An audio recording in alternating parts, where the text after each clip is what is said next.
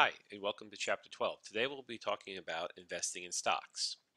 So there's a number of things that we're going to cover today. We're going to look at, of course, investing in stocks, how to read a stock quote, understanding how stocks are valued, um, looking at different investment strategies with stocks, understanding the risks of investing in stocks, um, thinking about the stock market overall and the risk and return involved. And sometimes it's all about making a fortune, which can happen. But making a fortune in the stock market is a slow and steady process, not an overnight process. So when you buy stock or common stock, you're basically purchasing a small part of a company. You're becoming a small part of the ownership of the company. You're basically an owner of the company. But this doesn't really grant you that many rights as an owner. So as an owner, you would have the right to um, vote as a shareholder and receive dividends or income from the company if it's issued. You can't walk into McDonald's and say, hey, I'm an owner of this company, give me a free lunch. You're just one of many, many, many owners. Now, what's great about this is as the company progresses and grows, so does your stock price. And that's how you make money in stocks. But that's what we call capital appreciation. When you're able to sell the stock at a higher price than you purchased it at, also called capital gains. Now, dividends are also a source of returns, and many companies will pay dividends, although it's not the biggest source of returns. It's can be anywhere from 1 to 5% depending on the company. Um, but neither of these are guaranteed. Dividends are not guaranteed. Neither is it guaranteed of the stock price going up or capital appreciation. It's something we hope for, and if all things go right with the company, it will happen. But if the company goes bankrupt or they have some financial trouble or the market is shrinking, there could be a lot of reasons why the company's stock price doesn't go up. Now, the board of directors will be a deciding factor in the dividends and when they're paid. Uh, and capital appreciation takes time. As the company grows, it's not a straight line. There'll be ups and downs on the stock price. Um, but generally, if the company is moving higher in sales and profits, the stock price should follow. Okay. So why consider stocks? Well, I think the number one reason to consider stocks is because they're the best chance you have of outpacing inflation. So stocks historically have returned a greater return than inflation. Now, in addition, over time, stocks have the best return compared to all other investments that you could access as an individual small investor. You can reduce the risks through diversification. Stocks are very liquid. You can just buy and sell them and convert them into cash quite easily, Monday through Friday on most days. Um, and the growth in these share prices is determined mostly by the strength of the economy, unlike bonds, which is determined mostly by interest rates. So if we look here, here's the growth of $100. If you invested $100 in 1951, today you would have $99,000 in the stock market, the New York Stock Exchange. So you go from $100 in 1950 to $99,000 today. Um, if you did that in the government bonds, it'd be 4,000. In treasuries, it'd be 1,500. And in inflation, $1,000 in $100 in 1950 is roughly $1,000 today. So you can see that stocks far and above surpass all other investments in return, and that's why it's generally most financial advisors would advise you if you're just starting out in your investing and you have 30 to 40 years before you need to use this money, say for retirement, having majority of your income in your savings in stocks is a no-brainer. It's recommended. So here's a checklist, an investment progress checklist. So is the return on your investments meeting your expectations? Is the investment performing? as you would hope or believed. So this number one on the checklist. This should be checked in annually. You shouldn't expect things to happen in a daily or monthly progress. It takes a long time. Now, you definitely, if you invest in the company, you want to make sure the company is making money, and it's compared to the competitors in the industry, it's one of the top companies making the most money. Okay. Now, how much money will you get back if you sell the investment today? Something to look at your progress or your return. How much you paying in commissions or fees. This would be more like with a mutual fund of stocks. We'll talk about that next chapter or so. Um, have your goals changed? Is the investment still suitable for your risk and your time frame? And when do you decide to sell? So I would say for many great companies and good stocks, you don't want to sell too soon, and you want to hold them for a longer time frame. And if you're holding a stock for a long time frame, say 10 or 20 years, this is where you're going to get the most return on average, giving these great companies a long time to grow. Now, of course, if something fundamentally changes in the business model that's going to make the company unattractive moving forward, you should sell. But you shouldn't sell if there's a stock market decline or crash. This would be an opportunity where you could pick up more shares.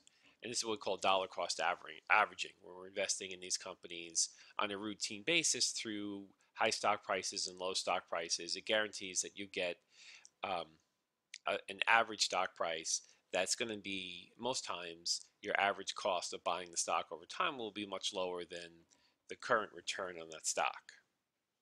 So investors that invest for the long term reap the highest rewards.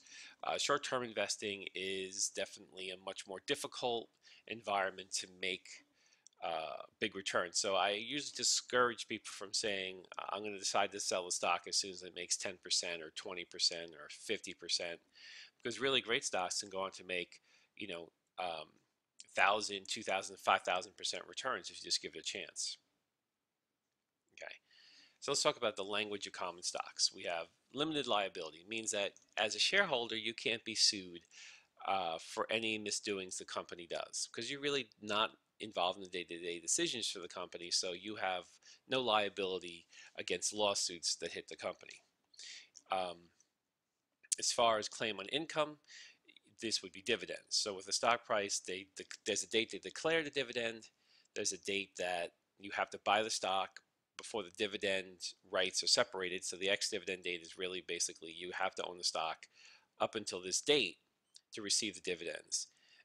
There is a claim on assets, but typically there are other more senior claims like bonds or other bank loans before the stockholder can get any money from a company. Other senior claims in the assets would have to be paid, and this would be in the event of bankruptcy. Now, you also have voting rights. Most stocks and most classes of stock will have some sort of voting rights. And these are, every so often you get a chance to vote, usually annually, for new people in the board of directors or major initiatives for the company. When they say a stock is going to split, and there are a number of stocks recently that have split, and this is just really breaking the stock up evenly. You're not really getting anything of value here. So if you have a 2-for-1 stock split, what is going to happen is if you have 1,000 shares at $500 a share, a 2-for-1 stock split is basically going to mean that you're going to have, now instead of having 1,000 shares at $500 a share, you're going to have 2,000 shares at $250 a share. So there's no real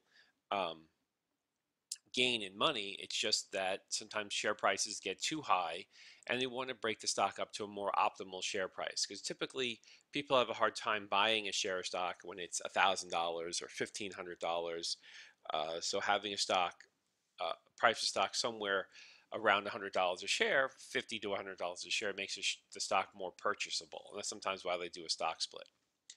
Now, stock repurchasing, if someone's going to if the company decides to repurchase the stock, it's a way of saying the company's management believes in the stock. So what they're basically saying here is, you know, the share price is fair or maybe a little bit undervalued. We have some extra money and we're going to repurchase shares of stock. And that's good for investors because that puts extra demand on the stock and usually makes the stock price go higher and also shows management's belief in the strength of the stock. Now we have book value, and book value is simply the assets minus the liabilities is the book value, or sometimes called equity. So, if you divide that by the amount of outstanding shares, you can get a book value per share. So you can kind of compare this to the share price to see if, if the book value is $10 and the share price is $15, share price should always be above the book value because the book value is just the, if you take all the assets and you sell them, you pay off all your liabilities, how much money is left over for shareholders. The company should be worth much more than just the book value. So most companies trade at a multiple of anywhere between times 2 or times 10 the book value. If a company has a book value higher than the share price, that's a problem. There's something very wrong with the company because that generally is not the current state of 99% of the stocks out there. Earnings per share. This is a big financial ratio. We're looking to convert the earnings into a per share basis.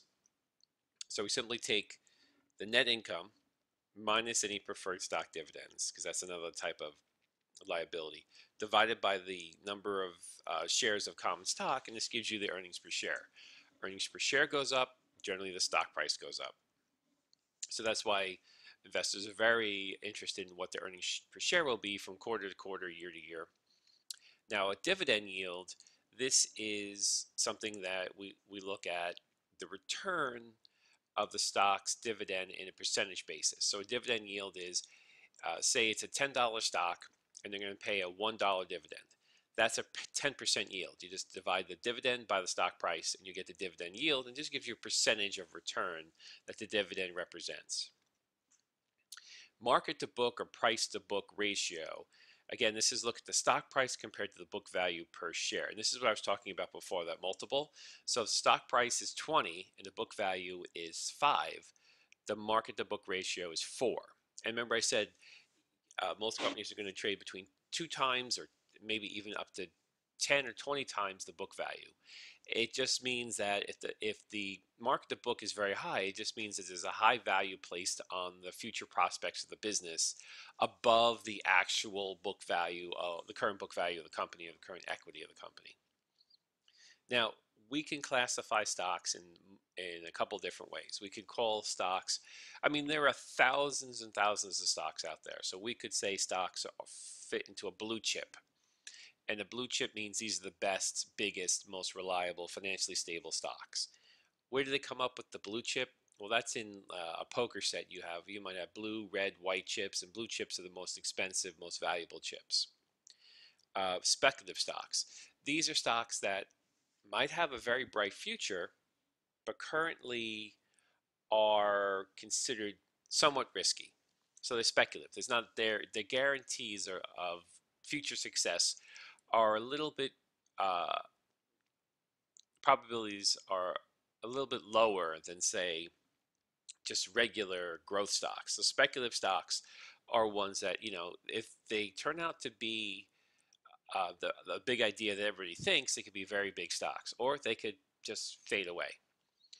Now, a growth stock is a stock that's currently in a growth phase of revenues or earnings or both. Typically, we would consider a growth stock a stock that's growing in earnings more so than sales, but generally it's hard to grow earnings without sales. So growth stocks are some of the most sought after stocks because if the stock is growing, it's going to attract more investors and create more demand for the share price, and typically growth stocks have a very high valuation. Okay, here's some other stock classifications. So we talked about the blue chips, the growth stocks. There's also income stocks. These are stocks that are relatively stable stocks that pay very high dividends, like utilities. We talked about the speculative stocks. We have the cyclical stocks, and these stocks tend to move um, earnings move with the economy. So if the economy is growing, these cyclical stocks, they grow too. So they're closely tied to spending and the growth of the economy. Now, defensive stocks are stocks whose earnings are a little bit more independent of the economy, and they either perform consistently or maybe sometimes do better.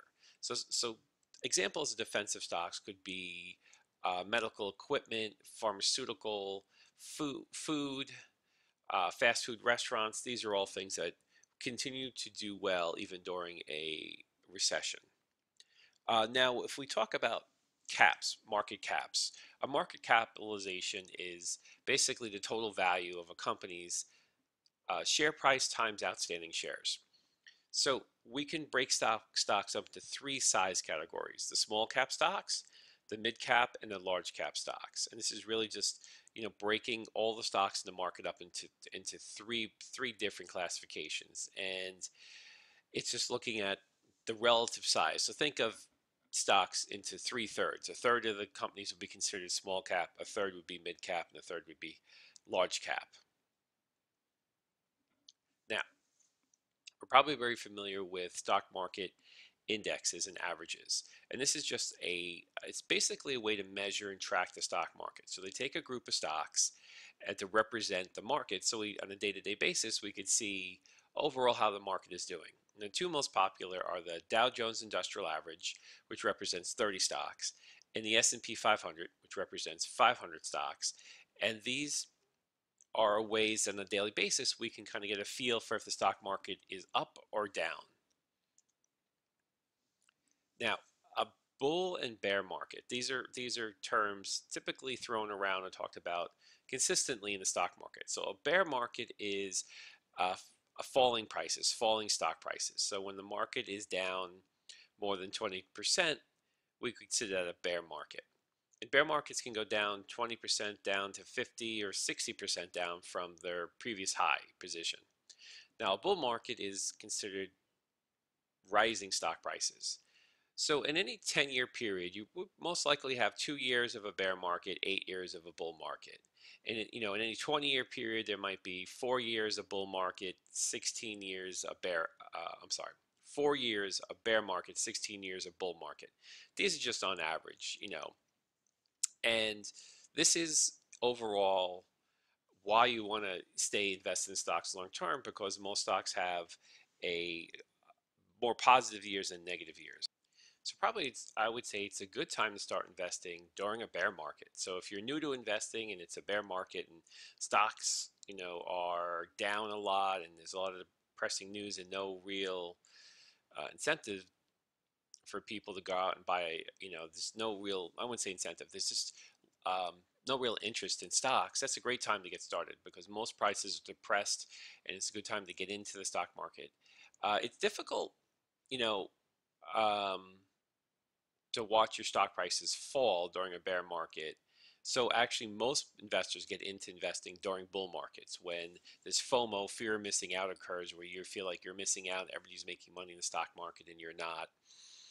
Uh, so when you can see that over a 10 or 20-year period, most years you're going to make more money than uh, than the years where you're going to lose money. So that's why it's important, even if you just start investing and there's been 3 good years and suddenly you get into 1 or 2 bad years of the stock market and the bear market, you want to hold your positions and even grow them during the bear market, because when it gets back to a bull market, you're going to make even more money. So this dollar cost averaging, where you just put the same amount of money in the stock market on a weekly or monthly basis, and you do that for the rest of your life, will guarantee that you're not going to lose a significant amount of monies during the bear markets, that there'll be opportunities to get even more shares and more acceleration of return during the bull markets. Okay. Now, this is a little hard to see in the video. You might, if you go to your textbook, they're going to have this open. You can go and see something similar, but this is looking how to read a stock quote. So basically, if you go to say Yahoo Finance or many websites, they'll give you a chart, and the chart will be something where you could see the change in stock prices. And this is a 5-day change. You could set it to a month, a year, 6 months. You're going to have the stock symbol, the stock name, the exchange it's traded on, a range for the day, a high and low, a 52-week range, what's the lowest and highest over 52 weeks, the day's volume, the average volume, the market cap, this is 144 billion, the PE, the earnings per share, dividend yield, and the ex-dividend date. So this is just, basic information you get from a stock quote. And that's your first stop, generally your first stop when, let's go back here. That's generally your first stop when you want to review or think about buying a company. The first stop is to look at the stock quote. Where are we at in the basic fundamentals? Now, as far as what we call a valuation of common stock, when we say valuation of common stock, what we're really talking about is the stock price fair and a good price to buy the stock at? Now, fundamental analysis is more of an accounting based uh, analysis where we're going to look at the fundamental balance sheet, income statement, cash flows to help determine um, where the company is today. Are they growing? Are they likely to have future earnings based on their growth trajectory? How are they doing on their financial ratios? Financial ratios are a quick measure of the success of financial statements. So we can look at a company fundamental analysis through year after year, or the company compared to competitors. So fundamental analysis is really using the accounting information provided from the company to get to analyze get an idea, is the company doing well? Are they moving forward? Are they financially stable? Have they made progress in their earnings and their revenues? Have they controlled their liabilities? So fundamental analysis is really just understanding the fundamental financial aspects of a company. And gives us an idea of, is this company financially strong, or are they financially in trouble? Now, a technical analysis is more analyzing supply and demand for the stock price. We look at the amount of people buying and selling the stock. We look at changes in the graphs or charts of the company. So technical analysis, it does have nothing to do with accounting or financial ratios. Technical analysis is really following the movement of trends and using past trends to hopefully predict future trends. Now, the PE ratio is a very common valuation indicator, and it really tells you how much investors like the stock. So the higher the PE, the more the investors like the stock. You know, um, why is that? Well, if investors like a stock, they buy more of it, and the stock price goes higher. And as the stock price goes higher, since you're taking the stock price and dividing it by the earnings per share, you're naturally going to have a higher PE ratio. And firms with a high PE ratio generally have a high growth in earnings, a high growth in revenues, and a high potential for future business. Um, Now, companies with lower PE are going to signal maybe a slow growth company, a less exciting company, companies that investors aren't as interested in owning because the company may be um, fairly valued or don't have a lot of future potential, just not as exciting or as volatile. So PE is a good measure of how well the company is liked. But PEs change over time. So if you look at the average PE, this is 1990, where the PEs were like about 15. Then 92, they got up to over 25, and then back down to say 18 or so. So what makes the average PE multiples change? Well, uh, if is there a growth in earnings, um, investors start investing in stock greatly. This is going to move this is for the S&P 500, the PE mark multiples higher. Now, you can have a situation of a bubble where PE multiples can go much higher. When this generally happens, it's followed by a period of correction. So if the PE multiples are very high, there's usually a period of correction. Or if there's a financial recession, like there was in this part of the 2000s and then back here in 2008, you're going to see a correction of the PE multiple as people are moving their money out of the stock prices and earnings are going lower based on, change in perceptions of the stock market. Okay. So if we look at a SWOT analysis, this is going to look a little bit more deeply into the company when you do a SWOT analysis. So we're going to get to the SWOT in a second. So we're going to look at strengths and weaknesses, opportunities and threats. So this is a way of taking a company. So we'll say Netflix. What are the strengths of Netflix? They have a large um, amount of company-owned content, and they're investing a lot of money in content, and they have a large subscriber base. What is a weakness of Netflix? There's a lot of new competition. Paramount Plus, Disney Plus, Hulu, and others in this HBO Max, of course, in the streaming area. So that's a weakness. Opportunity. There's still, you know, 8 billion people, 9 billion people on the planet that they could sell Netflix to. So they still have a large amount of possible investments to make. They can change. They have the opportunity to make their business model more attractive, maybe having a lower price or an ad supported price. Um, they have the ability to um, they have a certain a size of their company. They're large enough to have enough money to acquire other companies if they want to expand their business. Threats could be the entrance of new streaming services, brand new streaming services. It could be another threat could be receiving less content from existing content providers as they team up with other streaming services. So you get the picture. It's just really a SWOT analysis is just getting a better handle for the company's current position. And this would, if things are looking really good with a SWOT analysis, that would say another factor in the idea of buying the stock.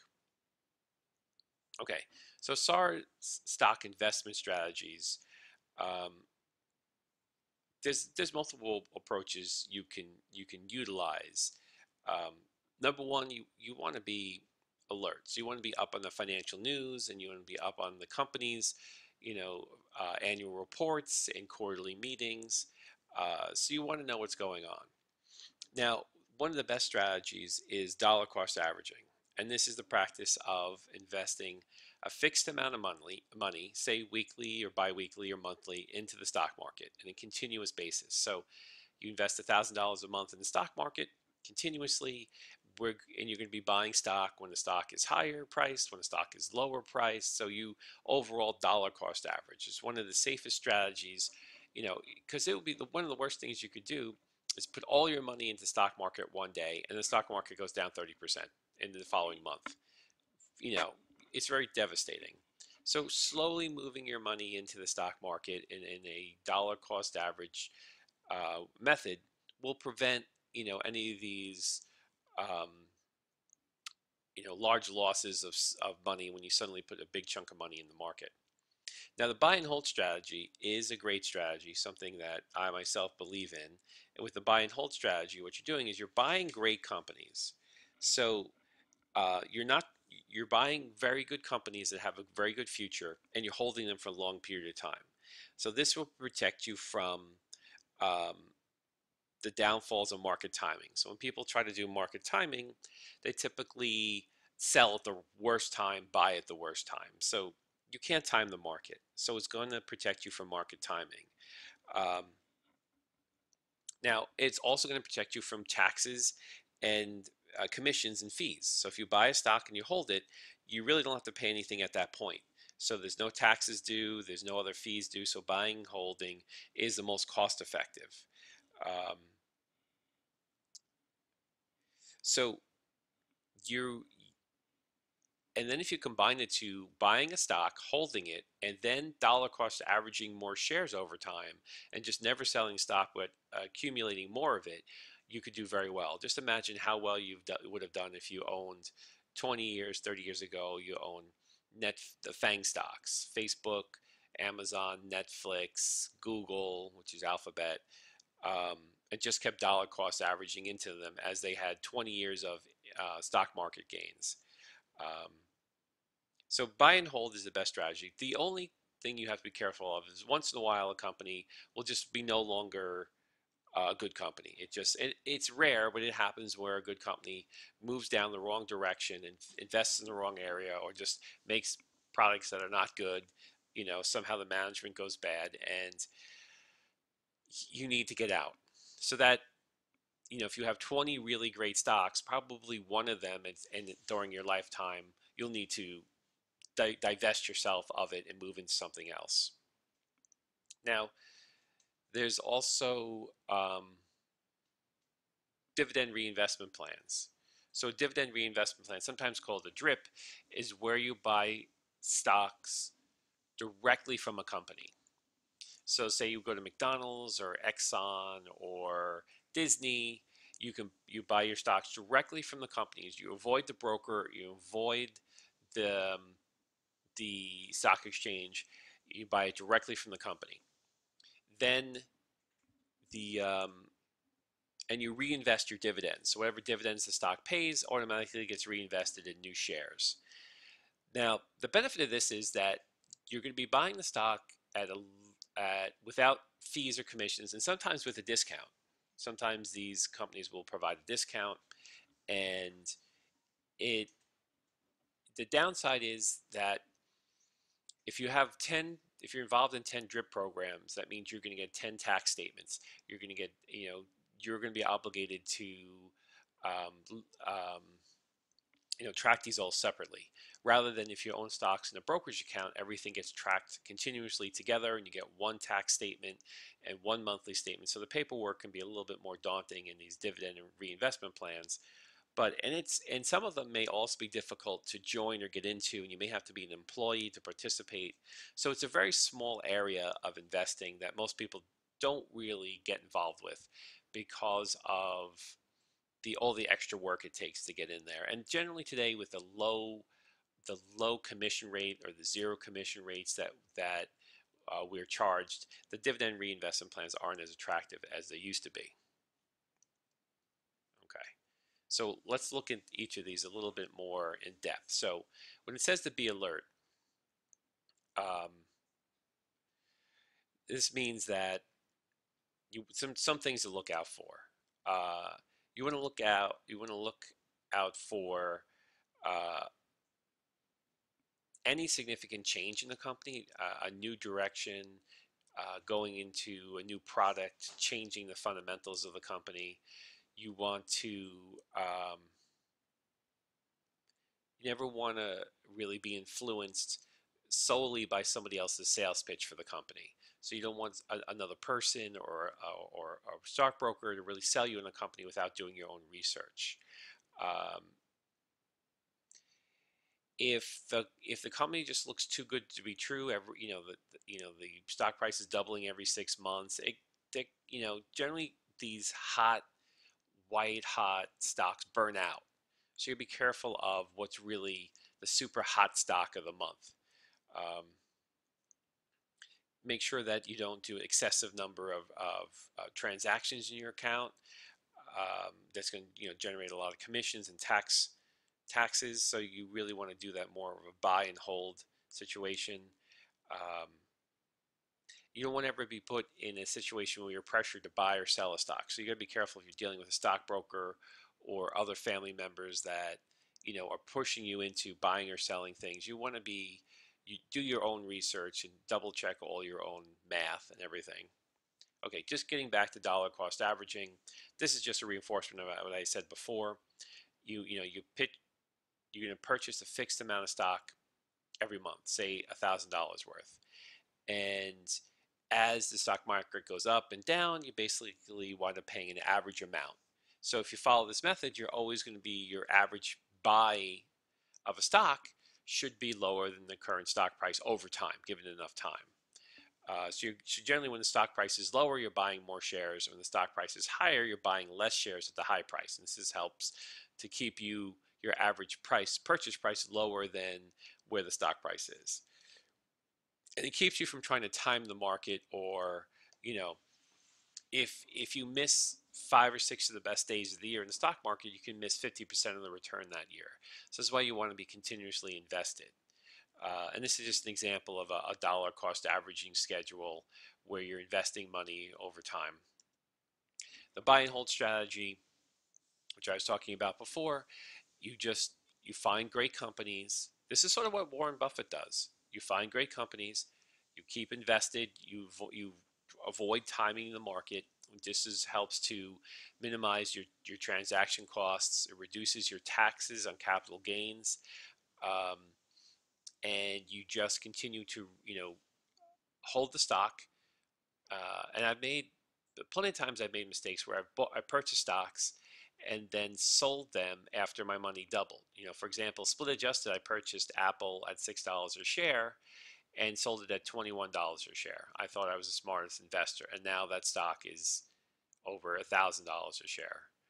Um, and I've done that multiple times with other companies like Netflix and Google, and Amazon, and these are all companies I should have held on to for the long term. So I learned the hard way to buy and hold after buying so many excellent stocks I knew would do well, um, and holding them for the long term.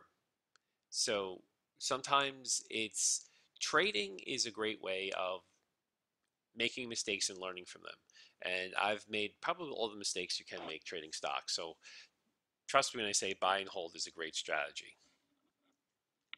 The dividend reinvestment plans I went over before, and it's really just um, a way of buying stock directly from a company and having the dividends automatically reinvested in buying more shares of the company. This is something that 99% of stock investors don't do. I wouldn't recommend it. I think with today's low cost environment and zero commissions or low cost commissions, you could easily, you know, and most brokerage firms will let you automatically reinvest your dividends in the company.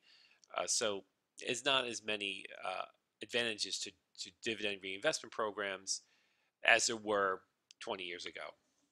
So as an investor, what should you know? You should get a general idea about the stock price.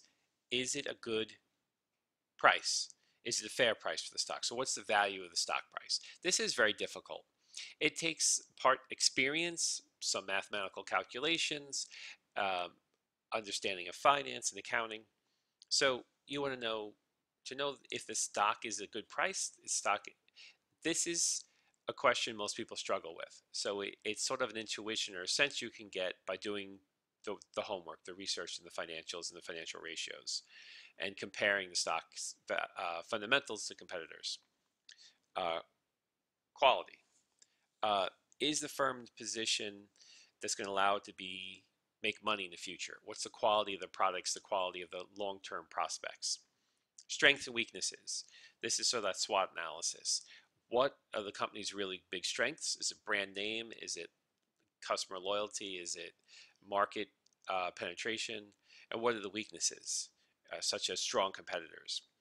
Opportunities and threats. Where can this company move in the future? And what are the opportunities they could move into? So if you look at SpaceX, they have a lot of opportunities in selling internet through their groups of satellites. Threats, there are competitors. Amazon's looking to do the same thing. Okay. So risk associated with common stocks. So principle 8, risk and return go hand in hand. So what this basically means is that, stocks that are risky, they're risky for a reason.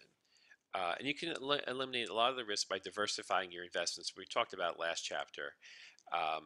So if one stock goes bust, another stock investment soars. Hopefully that makes up for it. And Peter Lynch, a famous mutual fund manager and stock investor, used to say, if you only have to be right 6 out of 10 times, So if you buy 10 stocks and 6 of them you were right about, you hold those stocks and you move forward with those stocks. If 4 of them you were wrong, the market never developed, the sales never grew, you sell them, and then those are mistakes, and then you try to buy, hopefully another 10 stocks, and maybe 6 of those you'll be good. So you don't have to be right 60% of the time to make a lot of money in the stock market, according to Peter Lynch.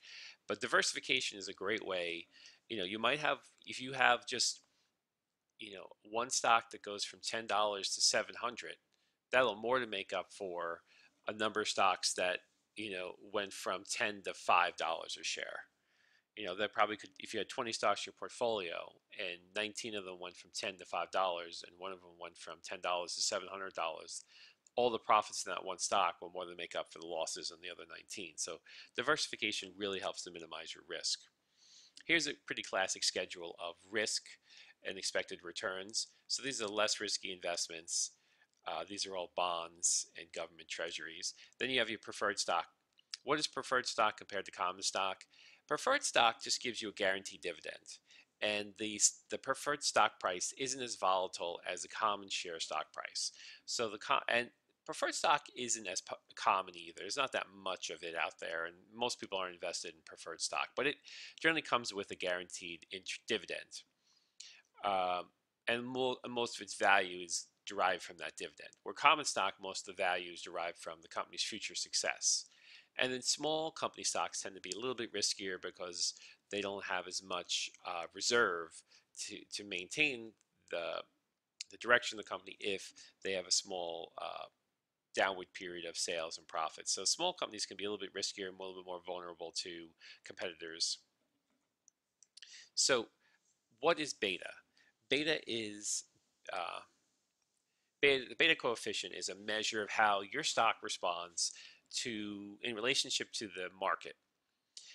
So if your stock has the same exact returns as the market, the beta would be 1. If your stock has a beta greater than 1, it's going to be more reactive than the stock market. So for example, if your beta of 2, stock market goes up 10%, your stock goes up 20% on average. If based on past activity, it's no guarantee of future activity though. If your stock has a beta of 2 and the stock market goes down 5%, your stock's likely to go down 10%. And if you have a beta less than 1, your stock is going to move up and down with less volatility. So the higher the beta, the more volatile your stock is, the more it reacts to changes in the overall stock market. And the lower the beta, the less reactive. It can even be a negative beta where it moves in the opposite direction of the stock market. So beta is a good measure of risk. It's a good measure of volatility, basically. But it's all based on past volatility. So it's not 100% guarantee what's going to happen in the future. Now, short-term investing in stocks can be very risky because in the short term, you never know when the next bear market or market crash is coming. So if you're only looking to invest for a year, you could be in some real shocks or surprises could occur that could lose a lot of money in that year. So I wouldn't suggest investing in stocks unless you have a 5 to 10 year investment horizon. So the longer you hold stocks, this is going to reduce your risk and the variability of your annualized returns. So if you hold a stock for 10 years, you're going to ride out the bad years and really gain in the good years. So the longer your time horizon, the more opportunities you have to save, reinvest, buy new stock, and you have more opportunities to work on your knowledge of the stock market, your knowledge of the company. So having a longer time horizon can basically make up for a lot of the hiccups along the way. So that's why probably the best investment decision is to say, okay, I have 40 years until I retire. I'm going to start off my retirement mostly, if not 100% in stocks, because I have such a long time horizon that's going to give me the biggest return and over that time period, the lowest amount of risk. So if we look at the range of returns of a 50-year period, we see this is this 50-year period. We see that in 1 year, there could be a 30% plus or minus change in your overvaluation of your stocks. So if you put $1 million in stocks for 1 year, you could lose $360,000. Over a 5-year period, the, you have the variation is smaller, and most of it is in the upward position. Over 10 years, very difficult to lose money in a 10-year period, and almost impossible in the 15, 20, or 30-year period to lose money. So the longer you have your money invested, the less risk you have of losing any of it. Okay, let's do a summary here. So we went over the basics of common stocks and how they perform over time as an investment. They're over time, they're I would say the only investment that truly can outpace inflation consistently. They're very liquid. You can turn your stocks into cash within a matter of days. You have stock market indexes and averages to help you track the health of the stock market on a daily basis, on a weekly basis, monthly, yearly basis. Common stocks can be broken up into different subcategories: blue chip, speculative, defensive, large cap, small cap. And a lot of mutual funds are set up this way too, where they follow a particular stock market class. There's a number of methods you can use to determine the value of the stock. Interest rates and risk, expected growth are all things that are going to affect the stock price. So understanding how stock prices change, and remember I had said basically it's a supply and demand equation. If people buy more shares of stock, the stock price will go up. If people sell more shares than people are buying, the stock price will go down. So it's purely supply and demand. So you really have to only look at what encourages someone to buy a share of stock. Well, if the company's making money, has a great business model, has good future perspective, um, has good products, that's going to encourage people to buy the stock and move the stock price higher. So it's all about what the company does and how they perform is going to translate into people's demand for the stock. Using some common stock investment strategies such as dollar cost averaging, buying and holding, reinvesting your dividends is a sure way to guarantee success and returns in the stock market. I would say a sure way to lose money is day trading. And I've never met a day trader, and believe me, I've worked with thousands of students, many of them who were day traders. Never met a day trader that walked away after a 5-year period or 6-year period with a profit. Yes, they might make money in a few months, a couple months, even a year or two, they might be consistently making money, but they're only one bear market or one stock market crash away from losing all of their gains in the past 5 years. So day trading is very speculative, gambling almost. And like I said, I've never met anybody who was consistently successful as a day trader. I've met plenty of people that talk about all their big wins and how they're making all their money and really promote how smart they are, and even some people that quit their jobs to do day trading. But this does not last long because you have in most days you have a majority of your capital at risk, and just one bad day or two or one bad week, it could wipe out a year's worth of gains. So stocks are risky, but diversification definitely helps. Long-term investing helps, and understanding the value, how beta measures the volatility of a particular stock, gives you ideas of the risk. The higher the beta, typically the riskier the stock. Okay, I hope you found this helpful. It's just sort of an introduction to investing in stocks, but some things that you definitely, a couple of the things that you may um, want to avoid is excessive trading. Because trading, if you find yourself trading every day or even every month, you might be trading too much. You're costing a lot in transaction fees and taxes. You want to be aware of people's hot tips or the hot stocks of the month. They typically burn out pretty quickly. Um, Setting your goals and understanding how you can utilize an IRA or a 401k plan is a great way um, to facilitate dollar cost averaging and lowering your taxes and costs. Um, just keep in mind that you know, the stock market can be a mind game, and the human aspect of investing is what makes investing so difficult. If you were a computer and you just bought based on more logical approaches, you do very well. But because emotions get involved, greed, fear, anxiety, this makes you mess up. And so, if you have a good plan and a good strategy and you stick to it, you'll have a better chance of success. And you got to be careful of what we call a herd behavior, which is following everything the herd does. So sometimes this is what creates bubbles where everybody's buying, and that's what the herd is doing. And then the stock market crash comes, and then everybody's selling. This, if you follow the herd, that means you'll be buying at the highest prices, selling at the lowest prices. That's why dollar cost averaging helps you to avoid this herd behavior. And a lot of people experience this loss aversion, where the um, joy from gaining money is not as large as the pain from losing money. So you typically sometimes will let you make you hold on to losing stocks, hoping that eventually you'll have a gain. And it just, this loss aversion emotionally can mess with how you trade. So if the more you can divorce your emotions in trading and be more of a logical, cool headed, consistent trader, the more likely for your success in trading in stock. And that's some actually some very good advice. Um, so just remember, there's if it looks too good to be true, it probably is. You got to be aware of these really hot momentum stocks.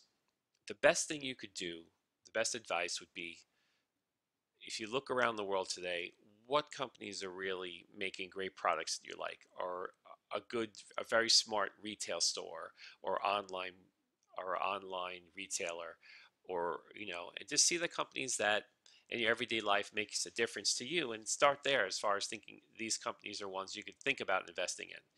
And sometimes the more boring the company is, the better return the companies have. And you don't really have this overinflated stock price of people just investing on what's really hot and new.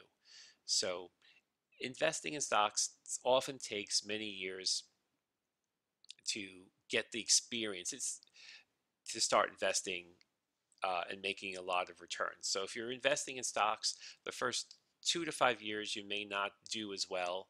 This is where you're making a lot of mistakes. You're learning from your mistakes. And when you lose money from a mistake, believe me, you learn that lesson. And then if you stick with it through time, you will become a successful investor. The people I generally see losing out are the people who get involved in a hot stock market. A bear market comes along, they lose a lot of money, and they just sell everything and give up on stocks for a lifetime. This would be a big mistake. So, this is why you want to be slow and steady and invest in stocks at a gradual pace for a long term, and not just put all your money in stocks one day and hope for big returns. And then when you're disappointed, move all your money out of stocks. That's how most people wind up never getting the full advantages of being in the stock market. Okay, thanks for your time. I'll talk to you soon.